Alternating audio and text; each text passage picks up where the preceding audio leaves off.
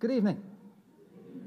I tell you what, if you're here on a Sunday morning, I mean, it's so refreshing in one sense that it's just so quiet, and we're not having to take 5-10 minutes to get people to come or settle down. You're very welcome. It is good to see you. Thank you for coming. All of you that are here tonight, very significant day, and we're delighted that you're with us. Let me just point out a few things that are happening this weekend before I say what's going to happen this evening. So tomorrow, for those of you who have younger families, there's an Easter egg hunt. So the first clue will be posted later on and ready for first thing in the morning on the front gates of Model Primary School, which is about 200 yards this way.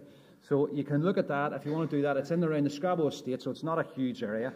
But that'd be something you could do with children. And there's prizes which will be given out then on Sunday morning at the service then. And then tomorrow evening, something for those in their 20s and 30s, young adults ministry. So they're going to have an evening together here with board games and some desserts and what have you. So if you fall into that category, you're welcome. Tomorrow night at 7. And if you want more information, speak to Johnny Thompson, our youth worker here, and he'll fill you in a wee bit about that as well. And then for the services on Sunday coming, don't forget that tomorrow night the clocks go forward. So just get that sorted out so you get the timings right, and we will get an hour's less rain this weekend on the back of that, which is good. But on Sunday then, 2 services. Sunday morning 11:30, our morning service, our family service, and then Sunday evening, very special service for Easter Sunday, a baptism service. So 5 people who are going to just stand up here, declare their faith in Jesus Christ, how they became a Christian, why they're being baptized, and then they're going to be baptized on Sunday night. So those things are through the weekend, and you would be invited to any or all of those. We're delighted you're here tonight, and at all 3 of the services tonight, also Sunday morning, Sunday evening, John Spiers, who is speaking tonight, will be speaking at those. John is an old friend of Scrabo in both senses. Yeah, you know, I mean, John, you're not young, like, to be fair, but also he's been a friend for many, many years, and an encouragement and a support to us here in the church. So we're delighted John's with us for the weekend, and we're looking forward to what you're going to share, more importantly, what God is going to share through you. So tonight's program will just run. I'm going to read something, and then the program will just run through. So it's different songs. If you know the songs, they're corporate, so they'll be sung. If you know them, sing them. If you don't know them, please don't be embarrassed. You can listen. You don't have to sort of feel that you have to try and force yourself to sing if you don't know them. So just be comfortable tonight and enjoy, in one sense, the program, but be open to the fact that God wants to speak to you, that this is a very important message, a very significant day, Easter weekend, Good Friday, and be open to the very God of heaven speaking into your life. And if that's the case, I would encourage you to speak to someone about that as well. So come and speak to some of us, John or myself, or some of the people maybe that have invited you along. If you're challenged tonight and you want to find out more, I would encourage you to do that. But the program will run through. John will bring a closing message at the end, and then we'll have refreshments together. That's the plan. Let me just read this. This came into my mind yesterday, just when I was giving some thought to this evening. And some of you will have heard this, but I think it's very pertinent, particularly for today. He was born in an obscure village, the child of a peasant woman. He grew up in another obscure village where he worked in a carpenter's shop until he was 30, when public opinion turned against him. He never wrote a book. He never held an office. He never went to college. He never visited a big city. He never traveled more than 200 miles from the place where he was born. He did none of the things usually associated with greatness. He had no credentials but himself. And when he was only 33, his friends ran away. One of them denied him. He was turned over to his enemies and went through the mockery of a trial.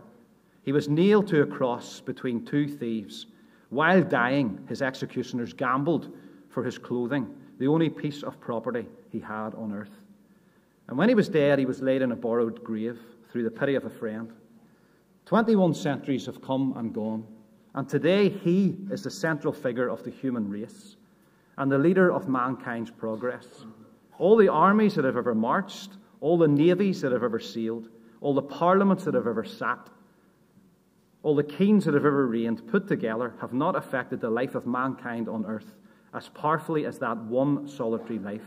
And tonight we focus on him, Jesus Christ, the King of Kings, the Lord of Lords, the Saviour. Thanks, Gary.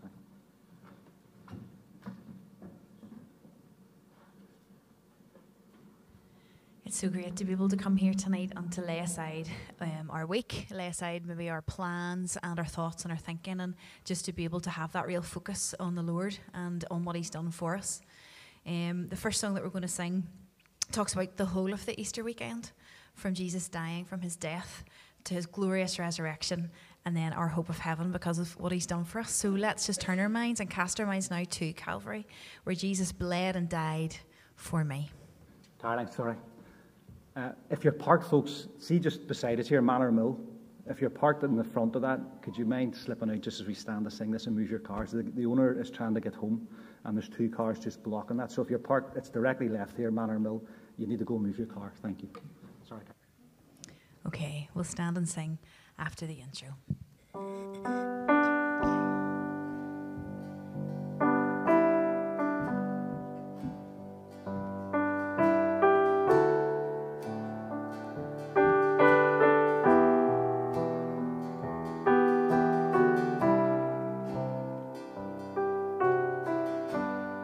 Stand together.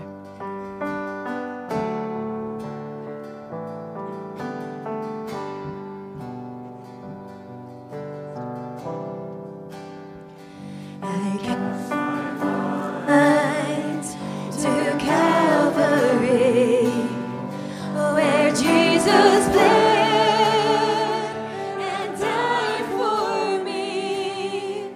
I see his wounds, his hands, his feet, my Savior on that cursed tree. His body bound and drenched in tears, they laid him down in Joseph's tomb. The entrance sealed by heavy stone, Messiah still and all alone.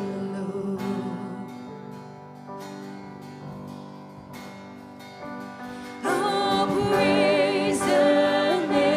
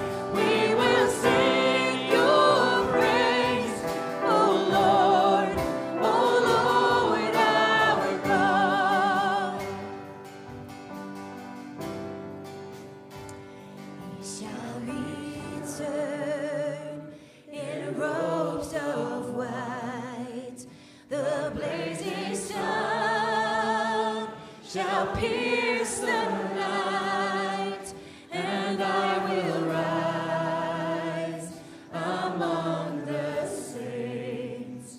My gaze transfixed on Jesus' face. I shall return in robes of white. The blazing sun shall pierce the night, and I will rise among the saints. My gaze transfixed on Jesus' face.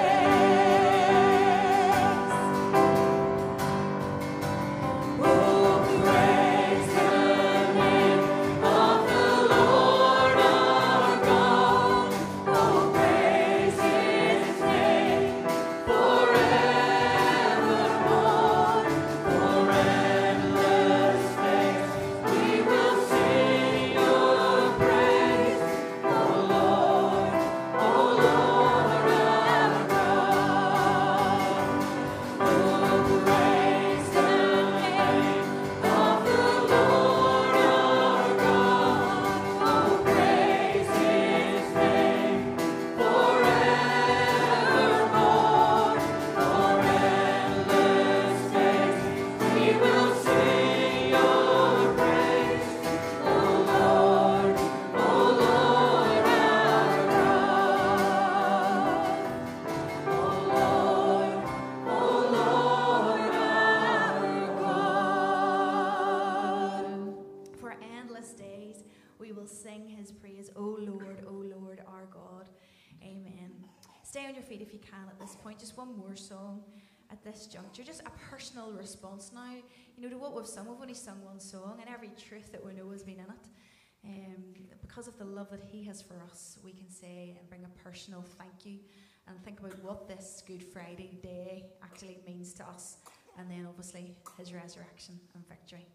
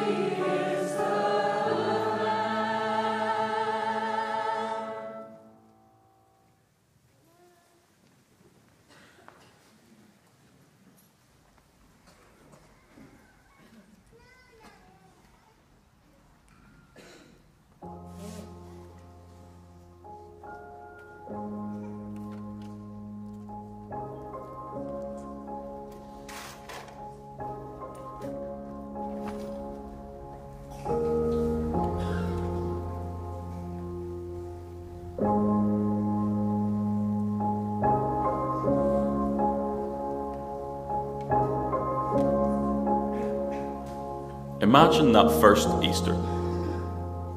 There are simply not enough words for us to adequately convey all that happened to God's Son as they cruelly led him away. Although no fault in him was found, "Crucify," they shouted still, as they forced Jesus to carry a wooden cross towards Golgotha's hill. With two guilty criminals on a cross, one hung on either side, in the middle stood his cross, yes, the cross where Jesus would die. The crowd mocked, the people jeered, and yet he still hung there for them. The sky darkened. It looked like it was all over, but that is when Jesus exhaled to utter these three words: "It is finished." Yes, it was done, completed.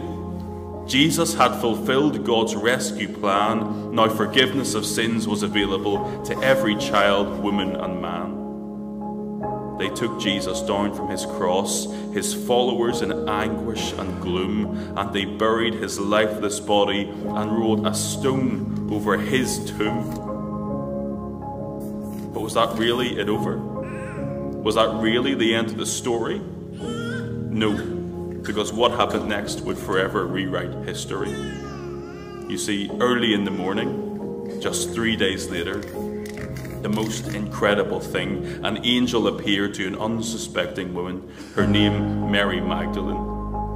To her surprise and amazement, the stone had been completely rolled away. "Don't be afraid, for he is not here," the angel would boldly say. Heaven erupted to declare these three words: "He has risen." Many couldn't believe it. Even the guards made up lies to spread, but the truth was undeniable. Jesus was alive. He had risen from the dead. You see, he appeared to his disciples and to over 500 people in one go. He had truly triumphed over death, conquered sin, and defeated every foe. And yet, before he ascended to heaven to sit on his rightful throne, he promised to those who would follow him, we would never be alone.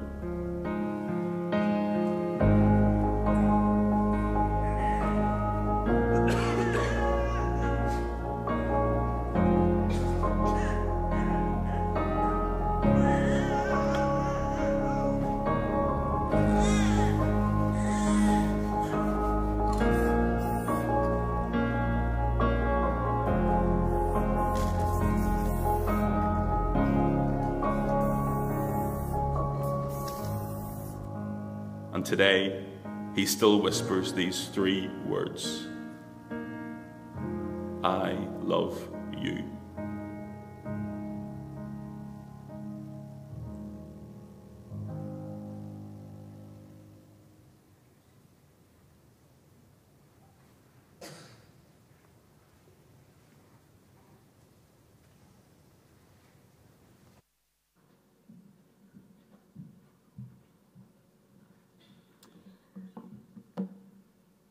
When I was asked what Easter means to me, I immediately thought of three things. And that is that Jesus died on a cross for my sins, that blood was shed, and that he rose 3 days later. And even though these are things that I learned from a young age, it still today is an ongoing challenge and truth which has got me through so many ups and downs of life.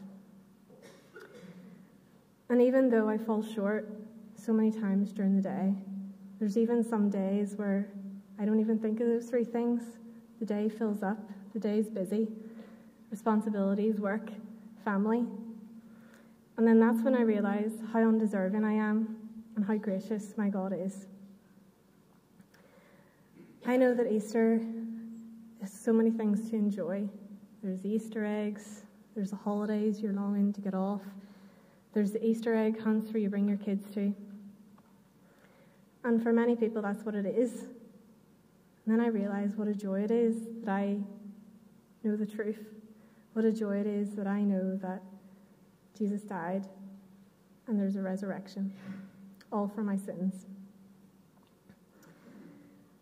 And with that, it's burdened me to do something more, to share the gospel with others. given me some sort of fire in my heart to speak as much as I can to others about what I know, about the truth that I know. But also, most importantly, as a mum of two, it's given me the burden that I have to teach my kids the truth, teach my kids the gospel, about the death and resurrection, about that truth, so that hopefully one day that they will hopefully be saved, and that way they will make that decision to follow Jesus and know him as a Saviour. So if you ask me again what Easter means to me, it's that joy that no matter how undeserving I am and how sinful I am, Jesus died for me, and that's some joy that you can't explain. But once you know it, you realise that you can't live without it.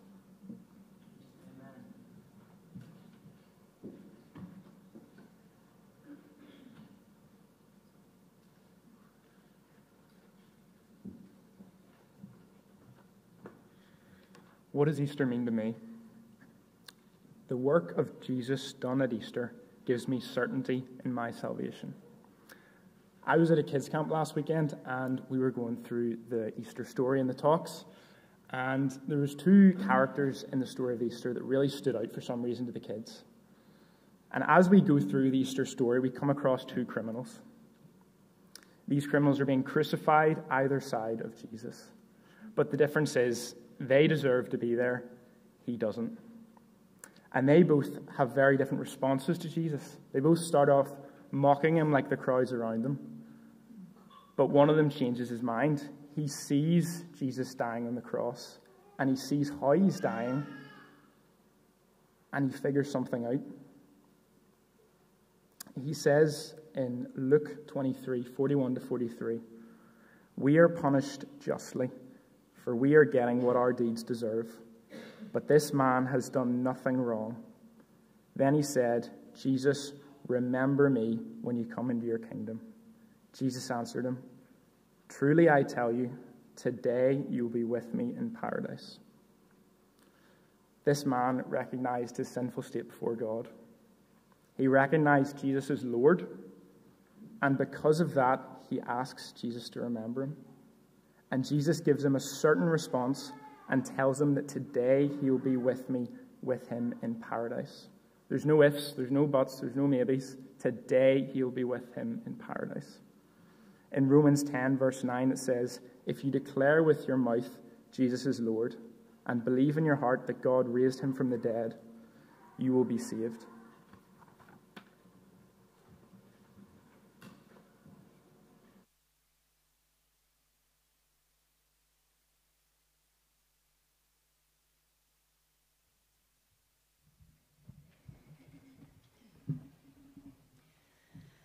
We've been asked to just share a wee piece now with you, so you can sit back and relax, and hopefully you can connect with the words in it. I love the refrain at the end of it. It says, "You rose, the grave and death are conquered.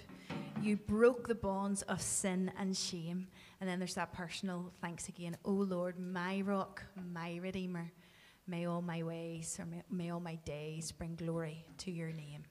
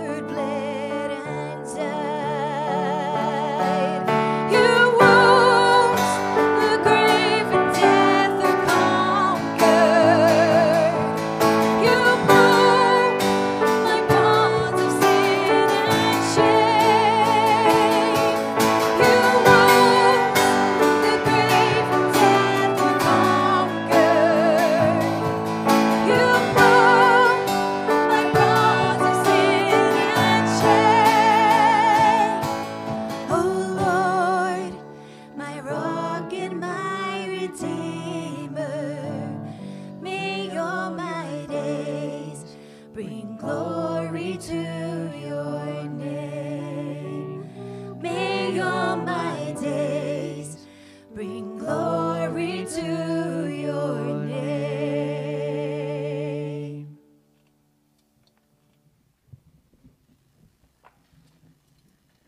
Were you there when they crucified my Lord? Were you there when they crucified my Lord? Oh, sometimes it causes me to tremble, tremble, tremble. Were you there when they crucified my Lord? Were you there when they nailed him to the tree? Were you there when they nailed him to the tree? Oh, sometimes it causes me to tremble, tremble, tremble. Were you there when they nailed him to the tree?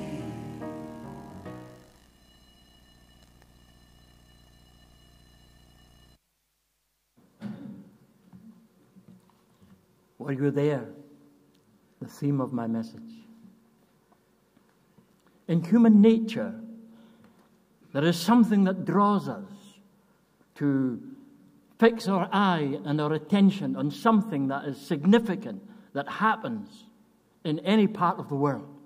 It may be a bridge collapsing in Baltimore. It may be terrorists going into a concert hall in Moscow. I remember September 11, 2001. I was there. I was in America. And when the news came through of the Twin Towers being blasted and 3,000 lives were lost, we were fixed for hours on the television watching this event. Across the world, there are significant events that draw and catch our attention. In history, the most significant event that ever took place was at Golgotha, Calvary, where Jesus Christ, the Son of God, was crucified and nailed to a tree. My question tonight is, and this is, as Glenn said, a special day in the Christian calendar, Good Friday. My question is, were you there? Were you there? I want us briefly to think about 3 people who in person were there on that occasion. And I'm going to take a moment just to read a couple of verses to identify these 3 people.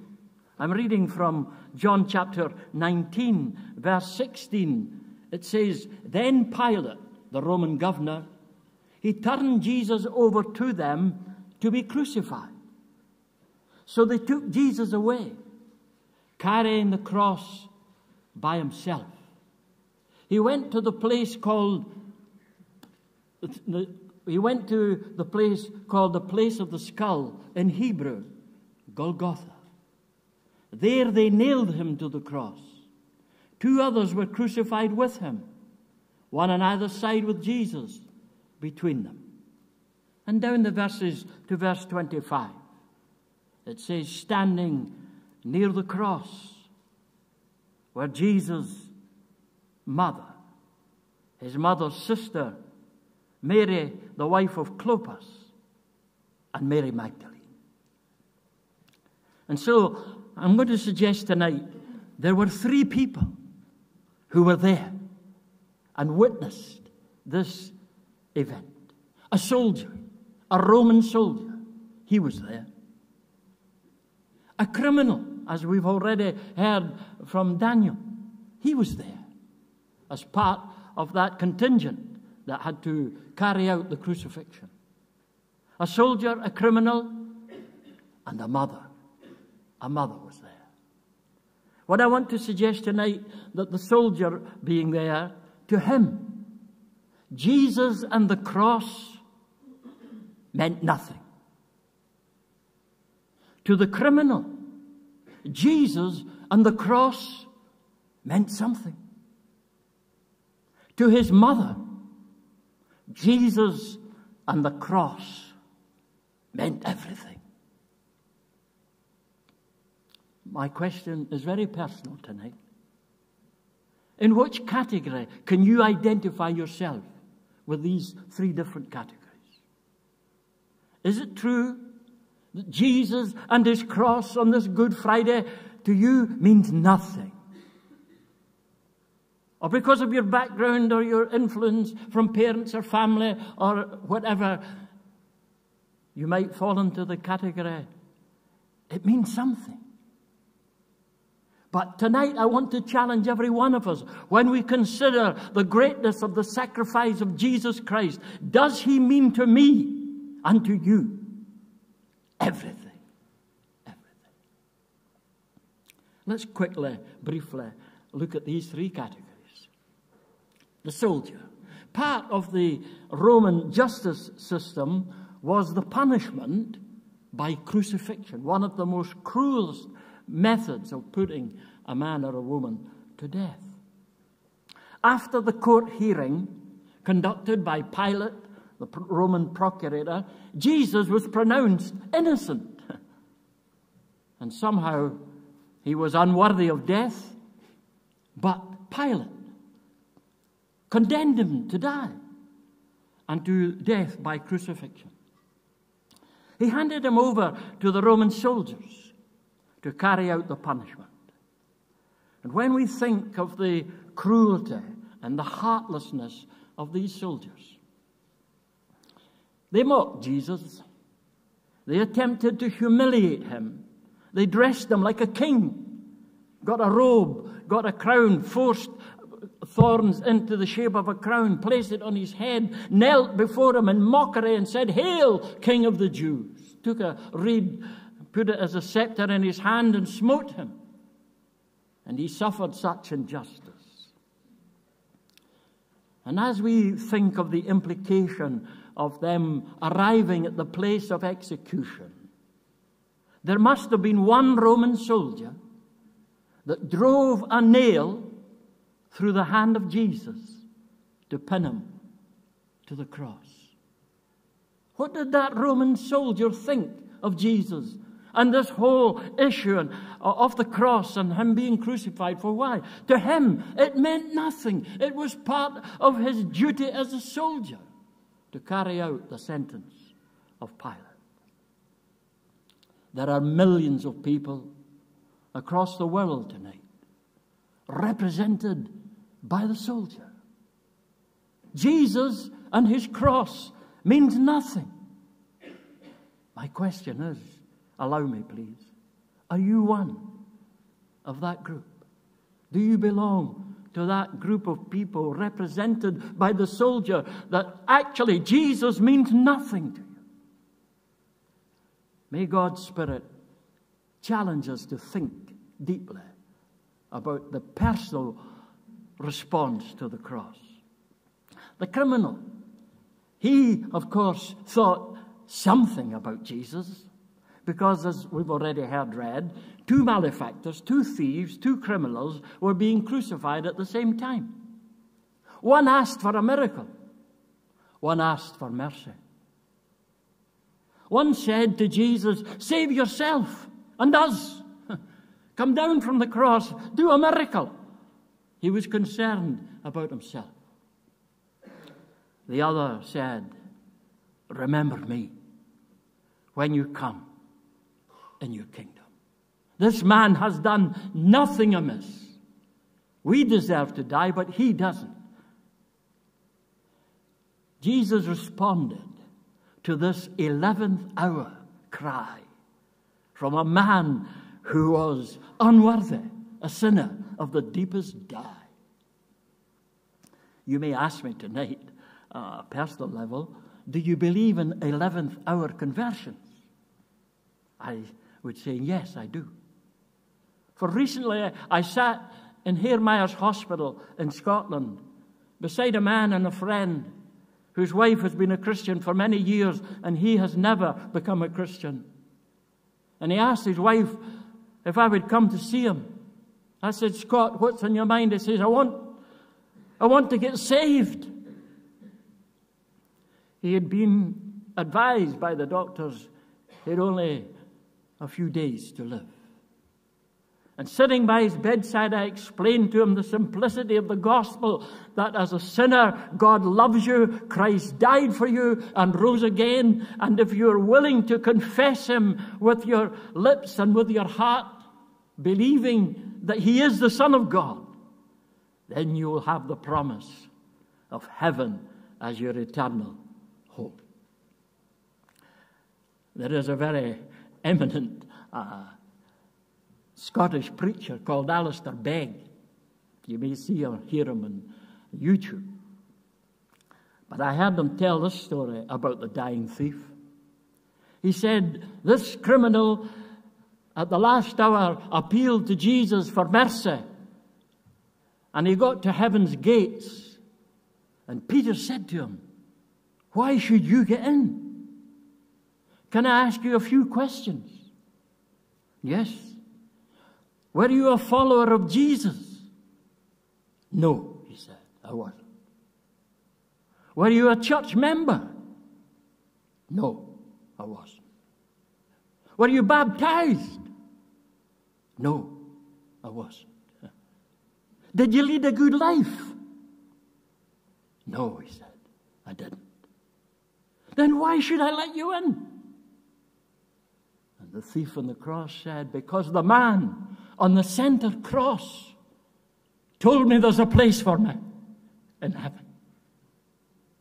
Let me reassure every person tonight in this building that we have no right to get to heaven apart from the grace of God and the salvation of Christ through his cross. And if we're willing to repent and confess our sin and our need, then God, in his marvelous love and grace, will save you and give you a place in heaven. Thirdly, who was there? It's a very moving part of the story of the cross. Jesus' mother was there. To her, Jesus meant everything. She had borne him in a stable 33 years previously. She well remembered the moment, I'm sure, of his birth. She had watched him grow up through his teenage years into his adulthood. She had watched him perform his first miracle, turning water into wine to meet and satisfy the embarrassment of the hosts at a wedding in Cana of Galilee. The mother of Jesus recognized that he was the Son of God. She believed in him. She loved him. And she was willing to go public with her love and her faith and stand at the cross, openly exposed to all who pass by. She was a follower and a believer in Jesus. It's very interesting. I was sitting in the plane beside a lady coming over here on a visit, and through conversation, I was able to say, could I ask you, are you a believer in Jesus? How important it is to be able to declare your personal faith in Jesus. But let me also say tonight, as I close this little message, there is a cost involved in being a follower of Jesus. Don't let's preach easy believism. Let us preach what Jesus did, the true cost of following him. If any man come after me and deny himself and take up his cross. In 1685, in our history in Scotland, It was a very, very turbulent time for those who profess faith in Christ. The days were defined as the days of the Covenanters. There were 4 ladies attended what was called a conventicle. It was a field meeting to declare their faith in Jesus. They were arrested by the police, for it was against the law. They were brought to court. The judge, Grierson of Lag, down in South Scotland, Wigtown, he addressed the 4 of them. The oldest lady, Margaret McLachlan, he said, at 70 years of age, you will die unless you recant in the Solway Firth. And he went through each of them. Margaret Maxwell, he said, you will be whipped publicly in the town of Wigton, that people will see the error of what you have done.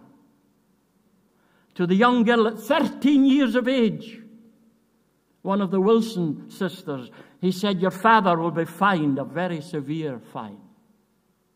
Then he turned to the 4th girl, Margaret Wilson, 18. How many young people are here tonight, 18 years of age? Raise your hand. Let me see the 18-year-olds. Oh, they're too shy to do that. I know that. Young people today are different. 18 years of age. He said, the judge said, you also will die in the Solway Firth unless you change your mind and recant. She said, I'll never change my mind. I'm willing to die for Jesus. And as they led her out to witness Margaret McLachlan first being drowned when the tide came in, and then they let it go back out, and then they took Margaret Wilson and tied her hands behind her back to a stake in the sand so that the tide might come in and drown her. And she died quoting the words of Psalm 25. She was willing to pay the cost. On this very special day in the Christian calendar, Good Friday, as we consider seriously the story of Christianity, the factual details of the Lord Jesus Christ, God's Son, coming from heaven to live and to die. And the purpose and reason for his death was to take God's punishment and anger against sin that should be meted to you and me. He took our place. Can I ask you tonight, friend, in your mind and in your heart, transport yourself to Calvary. Which person there from our story tonight represents you? The soldier who Jesus and his cross means nothing? Or the criminal?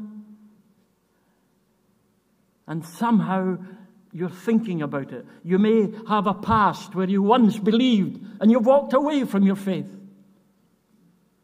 But it means something tonight to be in this service.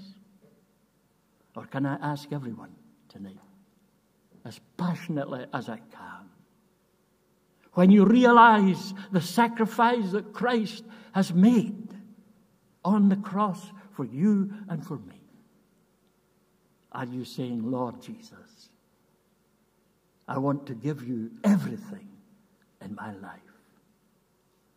May God help us. It's a great thrill and a joy for me to come back to Scrabo. I've been coming here for a few years in the old hall. And I've had wonderful experiences of preaching and helping people take that final step to trust Jesus Christ as the Savior.